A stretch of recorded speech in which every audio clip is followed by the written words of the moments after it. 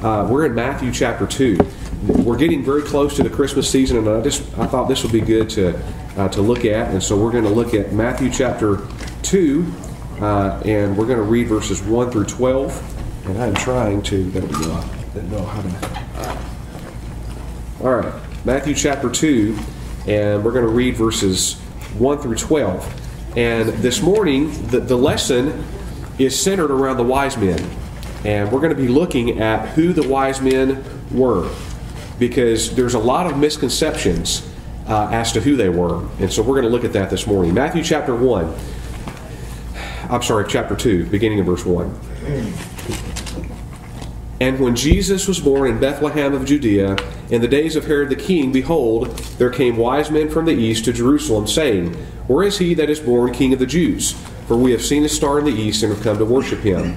When Herod the king had heard these things, he was troubled, and all Jerusalem with him. When he had gathered all the chief priests and scribes of the people together, he demanded of them where Christ should be born. And they said unto him, In Bethlehem of Judea, for thus it is written by the prophet, And thou, Bethlehem, in the land of Judah, art not the least among the princes of Judah, for out of thee shall come a governor that shall rule my people Israel. Now remember, if you know anything about what the people were expecting of Christ, they were expecting him to come and set up an earthly kingdom. That's not what he came for. Okay? He came to set up a spiritual kingdom. Verse 7. Then Herod, when he had privately called the wise men, inquired of them diligently what time the star appeared. And he sent them to Bethlehem and said, Go and search diligently for the young child, and when you have found him, bring me word again that I may come and worship him also. When they had heard the king, they departed, and lo, the star which they saw in the east went before them till it came and stood over where the young child was. When they saw the star, they rejoiced with exceeding great joy. And when they were coming to the house, they saw the young child with Mary. Also something else. Notice it says young child. It doesn't say baby. It just says young child. With Mary his mother, and fell down and worshipped him. And when they had opened their treasures, they presented unto him gifts, gold, frankincense, and myrrh. And being warned of God in a dream that they should not return to Herod, they departed into their own country another way. Just kind of concentrating this morning on this particular part of the Christmas story, and kind of basically what we're going to be talking about is that by the time we're finished this morning, hopefully you will be able to know what the Bible says about who the wise men were, or the Magi, and that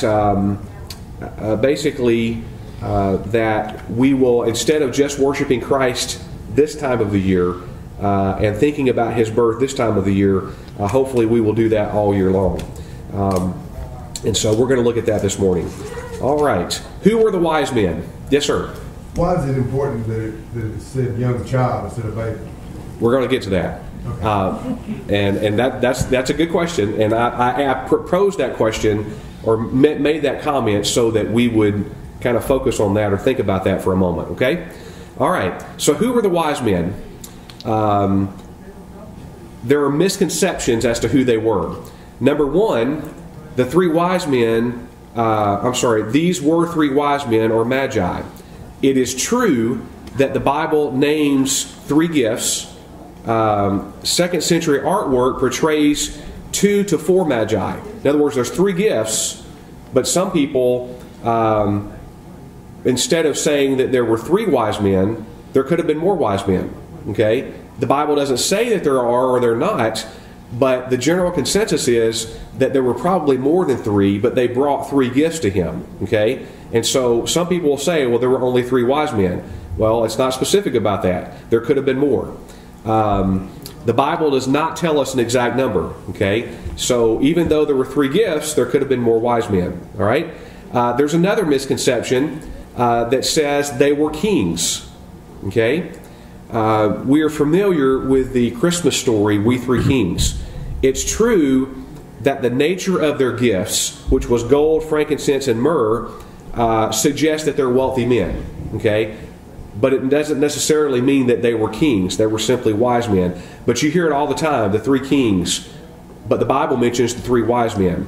They had to have been wealthy to bring these gifts, but they were not necessarily royalty as in kings. Who were the wise men? Some think that they were probably astronomers from Persia because they looked at the stars. Okay, in order to be able to see what was going on and when Christ is going to be born, they were studying the stars. So some think that they were astronomers from Persia. And in addition to being very skilled with science and the heavens, the stars, they also learned philosophy, science, medicine. So the fact that there was a misconception that some people say that there were the three kings, that's not necessarily so. Okay, so those are two so far. That there were three of them, which the Bible does not specifically say. There could have been more. That they were kings. The Bible is not specific. It says they were kings. It just said that they were wise men. All right. And then number three, some of you may not have heard this, but there are some that will say they will tell their names. That their names were Casper, Melchior, and Balthazar. Okay? That is another misconception. These names were popularized, and the reason that we hear these names today is because they were popularized by Amal and the Night Visitors. Their names actually come from 7th century manuscript. And so that's why people say, well, this must have been the wise men, and that was their names. There was an actual obituary notice prepared.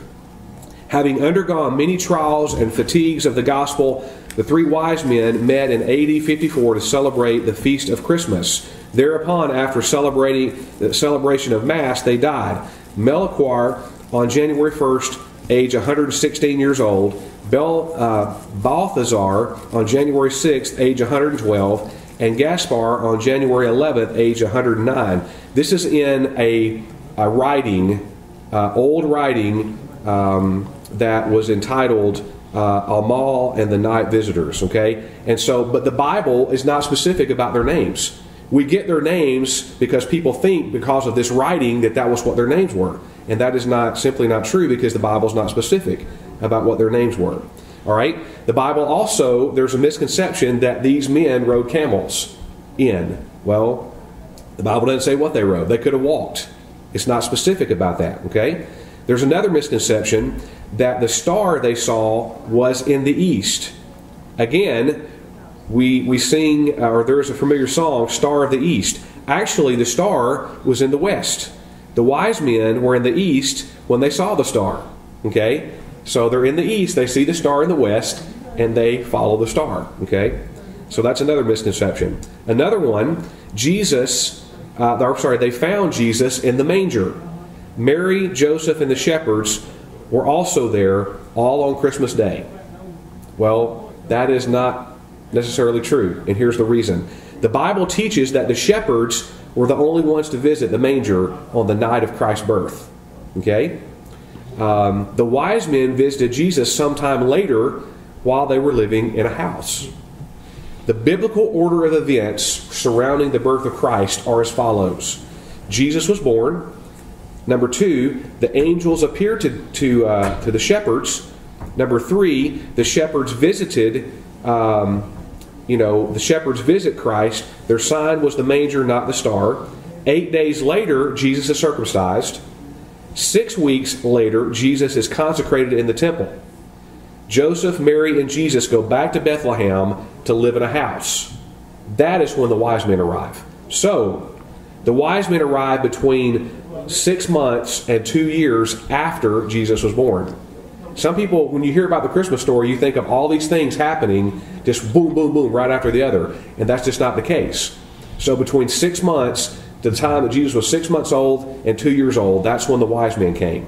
Now, we see it in the Christmas story because it just, it just seems like, it is part of the Christmas story because it's part of Christ's, not just his birth, but his young ageness, if you will.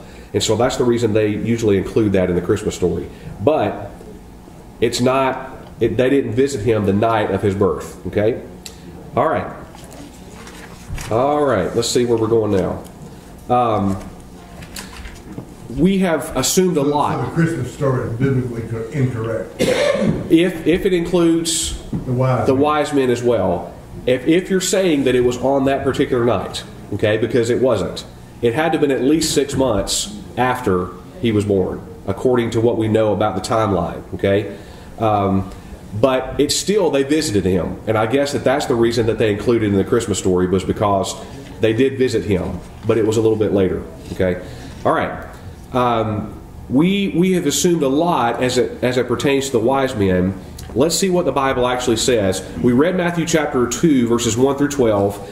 It says, let's see who the wise men were and what attitudes they had that we can emulate. Okay? The wise men are really kind of mysterious because we don't know a whole lot about them. There are many things we don't know, but we do know one thing. They were searching diligently for that one to be born who was the King of the Jews. And in our search for Jesus, let me suggest three things, three attitudes that I believe the wise men displayed that we ought to display. So we're bringing it down to where we are today. I always love taking the Word of God, and there are always applications. You may say, well, I'm not a wise man. What's this got to do with me? Well, there's always applications that we can take the Word of God and apply to our lives. And there are basically three things that I think, as we look at how the wise men reacted to Christ's birth, I think it's three ways we ought to be able to react as well. Okay? Number one, the wise men had an attitude of urgency. It was like they had to find this child. They saw the star in the east, and they had to come and find him. These men were not Jewish. These men were Gentiles. You think of being in the Middle East, that they were Jewish men because they were looking for the Messiah. They knew of the prophecies, and so therefore they must have been Jewish people. These were probably Persian men. So they were Gentiles. They were not Jewish people. But there was an urgency about them that they wanted to find the Christ child. God gave them a star. God answered what they wanted. They wanted to know him. They wanted to find him. And God gave them a way to find him. They gave the star. Okay? Or God did. Herod, the chief priest, and the scribes sensed their eagerness and their mission, their desire to want to find him. And they came a long way and made great personal sacrifice. They weren't just passing through or just in the area by happenstance. They were searching for Christ. Okay? So they had an urgency. They wanted to find the King. I wonder, do we have an urgency? Obviously we have found Christ as our personal Savior. But is there an urgency about us to want to know him better and to want to... And I can say, honestly, for y'all in here, I think there is a desire and there is an urgency that you want to know him more, and you sense the urgency of growing in your relationship with the Lord. Okay? So there was a sense of urgency, and we need that sense of urgency. What sense of urgency do we place on our relationship with Jesus? I have mentioned before, there are people that are they're like Christian on steroids. It's like they can't get enough of Christ. They can't get enough of growth in their Christian life. And then you've got others who you think, man, are they even alive spiritually? You're thinking, there is no desire. They don't ever talk about the Lord. There's no desire in their life to even want to get better and want to grow as a Christian. And so, but you've got extremes. The problem is those who really long after a relationship with Christ, sometimes we have a sense to look at someone else because they may not be where we are, and we're impatient with them. And I don't believe that's biblically right either. I think we ought to encourage people to grow in their relationship with the Lord, and we ought to encourage them to have a sense of urgency as they pursue their relationship with the Lord. But we've got to be careful how we do that. Okay, what priority do you give your relationship with Christ? We know from the Scripture, if it is anything less than putting him number one, then we've got it all messed up. It doesn't matter other priorities that we have as long as Christ is number one. Maybe I shouldn't have said it that way because priorities are definitely important. When I think about my priorities, my number one priority is my relationship with Christ. And what I mean by that is my personal relationship with him. I'm not talking about church. I'm talking about my personal relationship with Jesus. What I put second in my priorities is my family. And after my family comes church. And some people say, well, how can you separate a personal relationship with Jesus and church? Well, definitely you can. All right? Because We are a part of the body of Christ. All right? But you think about it like this. What did God ordain after He created this world, and after He, in Genesis chapter 3, verse 15, well, it was actually before that, but anyway, in Genesis 3:15, it talks about the fact that, Adam and Eve sinned, they fell, it plunged the whole human race into sin. But Genesis 3:15 talks about the fact that one day God's going to send Christ, and He is going to crush the serpent's head and have victory over him. So that is the prophecy, the first prophecy we have of Jesus coming later on. Okay? But if you back up a little bit, Jesus created us. He created the world. He created everything in it. What is the first institution that God established in the book of Genesis? The first institution. Husband and wife, the family. Okay? So, and then later on in the New Testament, there was one other institution that He established, and it is the church. That is the body of Christ. And so, I guess in my mind, that's why my relationship with Christ is number one, my family is number two, and the church is number three. Okay? And so, anyway, that's just kind of the way I put things in my life. All right. I'm trying not to get ahead of myself here. Okay. Number one, the wise men had an urgency, an attitude of urgency. Number two, the wise men had an attitude of joy. An attitude of joy. Matthew chapter 2, verses 9 through 10 said when they saw the star, they stopped over where the house was, where the young child was, and the Bible says that they were overjoyed. They were joyful about finding the Christ child. They had a thrill of victory. This was it. This was the end of their search. And many will say this was not a search of like a couple of days or a couple of weeks. They were searching for a long time for Christ to come. Okay? They were searching for a long time. They had found the one for whom they had been looking for months, possibly even years. When you're waiting for someone, the anticipation and excitement builds. And there's a personal story in here about a pastor who remembered when his children were waiting for their grandparents to arrive at their home on Christmas Eve. Hours before they were due to come, they would stand in the window watching and waiting. They didn't take their eyes off of the street. When they saw them, they were overjoyed and were so happy to see their grandparents that they would run and grab them and hug them and actually knocked them over at times. The question is, do you or do I have the fresh joy that comes from knowing Jesus? Here's the reason that I say this. Because I think there are times that we lose not just the sense of urgency of our relationship with Christ, but it's like our joy is gone. It's like, we've known Christ for a number of years and it almost becomes mundane. And the joy and the excitement that we once had is not there anymore. And so we need a sense of renewal in our joy of the Lord. What does the Bible say? The joy of the Lord is our strength. And a lot of times we allow our circumstances to dictate what that joy is or isn't. When we can have joy no matter what our circumstances are. Because the joy of the Lord is our strength. I'm sure Miss Dixie had some pretty rough days over the last few weeks. But you know what? I guarantee you it didn't steal her joy. Because she knows the Lord. And it should not, any of us, it should not steal our joy. Because we know the Lord. And we need a sense of joy. Do we get to the point where we're so joyful about our relationship with the Lord that we sometimes skip a meal just because we're studying a passage or we're reading a passage and we forget? I'm there. I have been there. And so the joy that we have in wanting to grow in our relationship with Him, is He constantly on our minds and on our hearts? Absolutely. He should be, because the joy of the Lord is our strength.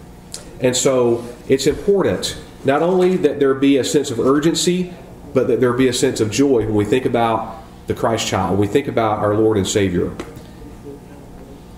If we have the joy of the Lord, is it not or should it not be contagious?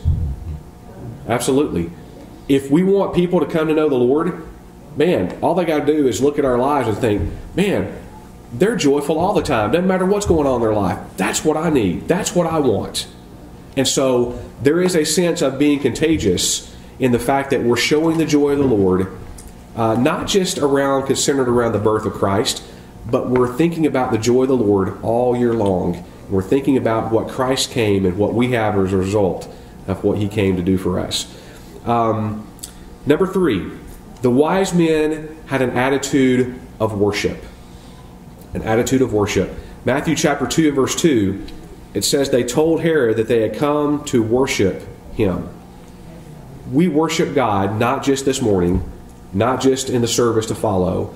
Our worship ought to be 24/7. Listen, I remember last night, I actually woke up in the middle of the night, and all of a sudden a sermon popped into my mind. I couldn't go back to sleep. I mean, I dozed off, and then I woke back up again, and I'm still thinking about this particular message and this particular sermon topic, and I just begin to think about the Lord and begin to pray, and it's just an awesome thing. Always be in an attitude of worship. Verse 11 said, when they found the child, they bowed down and worshiped him. How is our worship today? The purpose of the wise men, this was the purpose of their journey. They had made their trip for one purpose, and that was to worship the Christ child. They had followed what they knew that they needed to do. They worshiped him. Part of their worship was giving gifts. And it's really interesting, and I know some of you have probably read these gifts and understand the meaning of these gifts, but there were several gifts that they gave. The first thing was gold. You think of gold and you think of royalty. You think of something that's fit for a king. They gave him gold. They gave him frankincense, which is a very costly perfume. It is recalling, or it should recall the incense that the priest would burn in the temple. Okay, that basically the gold represents the fact that he is the King of Kings and Lord of Lords. The frankincense reminds us that he is our priest. He is our high priest. But then the myrrh that they gave really is an embalming substance, which represented the fact that he came for a purpose, and that purpose was to die for our sin. And so you've got gold, frankincense, and myrrh, each one of them representing something: king, priest, and sacrifice for us. From the gifts, we see that that Jesus is our king, he's our priest, he's our savior. Mary and Joseph were a bit off guard. This was quite unusual gifts for these men to bring to Jesus. The shepherds, just like the shepherds, the wise men bowed their knees and surrendered their hearts to the king. Over the Christmas season, many will travel by car, by plane, by bus, whatever. You have an itinerary. Some of you don't really, you're going to stay at home or whatever, that's fine. But we know what our destination is for Christmas. But what is the goal of our trips? Would you say that it's just to get to a final destination? And the answer should be no. Getting there is just the beginning. What we'll do there is the goal. For the wise men, their journey was not the objective. The objective was to worship the Christ child. When sometime during the Christmas season, my family and I will go down, we'll travel to her mom and dad's, probably on Christmas Day, and then the day after Christmas we'll probably be traveling down to Alabama to see my parents. So we've got a destination we're going to, but the destination isn't the purpose of our trip. Getting to that destination, the purpose is to go and to spend time with family. Well, for these wise men, the end of their destination wasn't the reality of why they were going. Why they were going was for the purpose of worshiping the Christ child. And so when we think about, yes sir? 6 months plus. Yes sir. They went searching. That's right. And they found it in a house. They followed a star. Yes.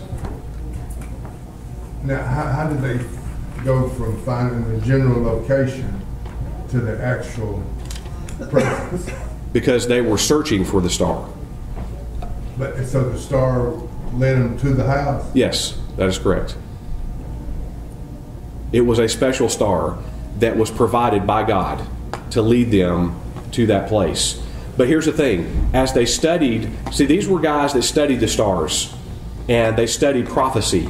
Okay, these were very learned men. And so they knew that Christ was going to be born, but they weren't totally for sure. Well, they were sure within a matter of days, I would say, as to when he would be born. Because the Bible prophesied that at a certain time the Christ child would be born. What time? I don't know that time. Well, How did they know? it said that from the time that the decree went out to do this, a certain number of days until the Messiah would come, Right. and then a certain number of times till he would be cut off. I mean, it was very specific.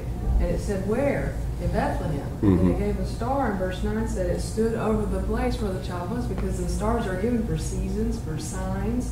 I mean, like in Julius Caesar, when these storms and these stars and these things happen, I mean, the people knew these were like omens. And so, I mean, stars are given for signs, for royalty. And the star must have shone during the daytime, too, for them to travel. When this new star Evidently it did. appeared, Because if not, they would have lost the star. They must have known that it went with these prophecies, because they knew what they were looking for, which Is why. there reference to the wise men elsewhere in the scripture? Probably in the, well, I don't know if it's in the other Gospels or not. I'll tell you what, I will find out for sure, because I know it's in there. I've just got to find it. What? About the wise men. It's right here. Well, I know, but I mean, other than right here. Other than this incident. Right, right. Is I mean, there God wise says it men once, it's in the all Old he needs. Testament or anywhere else in the New Testament? As far as a reference to wise men in general, Uh-huh. Like in the Egyptians, the wise men, he called the wise men, and they did the exact Right. same thing, or they couldn't do everything that Moses and Aaron could do. yeah. And then Daniel, he was the wisest of the wise men in Babylon. Okay. How about Isaiah There are wise 66 men that and these Psalm kings depended 72, on. 10 and 11? Do what now? The Jewish ones were Astrologists. Were the Isaiah- Yeah. astronomers. See, Astronomers. astrology I have Isaiah is 66. like a cult. So Astronomy is the science. in our day, the wise men would have been called what? Maybe astronomers. Astronomers. Maybe Some people that study the stars. We're not people that talking- study the stars today are so like that too, that they can look back somehow and see that a day and time was But you said they were missing scientists. from the- Yes, right. And so it would have to be astronomy. But here's the thing. There's a difference between astrology and astronomy. Okay, astronomy are people that study the stars. We're not talking about Leo and you know what I'm saying, your horoscope kind of stuff. That's not what we're talking about, because that obviously is not really a good thing. But astronomy is the study of the stars. So these were scientists. They were astronomers. Like Galileo. They were wealthy men because of the gifts that they brought to Christ. People that are trained can look at that and see. I mean, they could see that there was a day missing, and then they found it in the Bible. Oh yeah, that was when God made the sun go back. Yeah. And then I mean, they were like, oh, that's the missing day. When the time stood still, if you remember, when Israel was in battle, and then the other 10 minutes, like when Hezekiah made the sundial go back Right. 4 degrees. I mean, I can't explain it because I'm not smart enough. I haven't been trained in that, but there are people who are. God has given them that Yeah. brilliance to study the stars. well, and even as it pertains to the coming of the Lord, it basically says we don't know the day or the hour when He's coming, but it says you will know by the signs. Talking about the stars. But it sounds like what you're saying is, of all the people in the whole world at that time, these three men, or ever how many it was, were the only ones that were diligently searching. I mean, the rest of the people was like, Right. "We'll get here when he gets." That's it. Well, Yeah. there had been like a 400-year period where there hadn't been any Any prophecies? And these prophecies three, between four, the Old Testament ever how and the many it New was, Testament. People our were whole kinda like creation was the backslid. only ones Yeah. that And then John the had Baptist. cured Well, John the enough to Baptist was. put an art to it. That pretty much is what I'm saying. Yeah, because God honored their searching. He honored the fact that they were looking for Christ to come. And because of that, He honored them by saying, okay, you want to know? Here's a star. And You follow this star. wanted that way so they wouldn't kill him. Because as soon as they came to Jerusalem and started asking, then Herod, it was, he said, from 2 years old and younger, to give the wise men time to get there and time to find them. and everything. So he killed all the baby boys from 2 years old and younger, Yeah. so he'd make sure he'd get him. But he didn't. But Yeah. I mean, if everybody had been ready, you know, like they. But it's kind of a scary thought. Yeah. I mean, as you preached Wednesday night, in other words, the second coming is not much different than No. the birth. As a matter of fact, And out of the whole world, there wasn't but 3 people Yeah. that was prepared for the first coming. That's it. So, well, and by the way, that it's kind of interesting because my message this morning is going to center around 2 passages. One's in Luke chapter 2, the other one is in Isaiah chapter 52. And so I'm going to basically, for a few minutes, I'm going to parallel the fact what it was like when Christ was coming. They weren't prepared. And now in Isaiah, it tells the same thing. They're not going to be prepared for his coming when he comes a second time either. So I'm already preaching my message this morning. But anyway, but yeah, you're exactly right. You're right. And I mean, that's something to think about. It makes a lot of In sense such an now. hour Yeah. as you think not. The Son of Man cometh. That's it. That's what the Bible says. So if you don't think he's coming, that's when he's coming. Well, and I'll tell you something else. The Bible says, and it should be scary too, is how many, I mean, what you're saying, out of all the people in the whole world, these 3 men, or how many it was, were identified as the only 3 that were doing the right thing, that was looking. yeah, They were the only one who recognized the signs. yeah, right. Well, I mean, they're the only 3 that took it serious. Yeah, pretty Well, much. I mean, some of the other people might not have even been. I mean, Herod was, he if I had took it seen that serious star, I might after not have known. You know, Right. I might have been Well, no, trained the to shepherds know. did too. You know, I might have just said, Well, yeah, but I mean, they didn't know anything about the birth of Christ until the angels appeared to them Right. and told them, hey, you know, Jesus is going to be born in So Bethlehem. how did the that. If an angel appeared to me, I'd take it pretty seriously. so how did the wise men know? You know, Because They they weren't Jewish. study prophecy. They knew the prophecies. Everything. Right. I mean, they probably knew. They were wise. They were. Well, and that's the thing. I mean, Like they. Solomon, how did he know? Here's the God thing. gave him that wisdom. God gives some people. Yeah, some people have, They're just smart. but here's the thing. Some people. That's where I got messed up. And this goes back to what Mr. Dean said. The Jews, they had the prophecy too, but they weren't really looking for him. You know, I mean, God prophesied in the Old Testament, he's coming. You know, he's going to be born in Bethlehem. It laid it all out, but the Jewish people weren't really looking for him. But yet, these Persian men, these Persian astronomers, whatever you want to call them, wise men, they were looking for it. They had studied the prophecies, and then they began to study the stars as it related to the prophecies, and they were searching for Jewish it. people had been taken captive to Persia. I mean, like Esther's husband, Ahasuerus, Daniel, you know, the Medes and the Persians. So maybe when some of these Jews were here, they did teach some of those people in Persia about it. And you know what I'm saying? I mean, because the Jews had been taken captive to Persia years and years before. And Daniel, you know, Cyrus, Darius the Mede, Cyrus the Persian. I mean, Jews had been there and had been at the top. Yeah. You know, so it's, you know. so how come we put so much emphasis on Christmas and his birth when Paul basically said celebrate his death and not his birth? Well, because Christ, he came for a purpose. Right. Okay, and that purpose, he came. His greatest purpose was dying for us. That's it. That's right. But we celebrate it because he did come. Right. But why don't we have this type of celebration at Easter? You should. We do. Well, we celebrate the fact that Christ died for us. Right, but it isn't as big as Right. I see what you're saying. Christmas. In other words, we're not passing gifts around doing all this stuff. Well, the gifts don't. Well, No. The answer is we're human. We've been humanized. We've been humanized.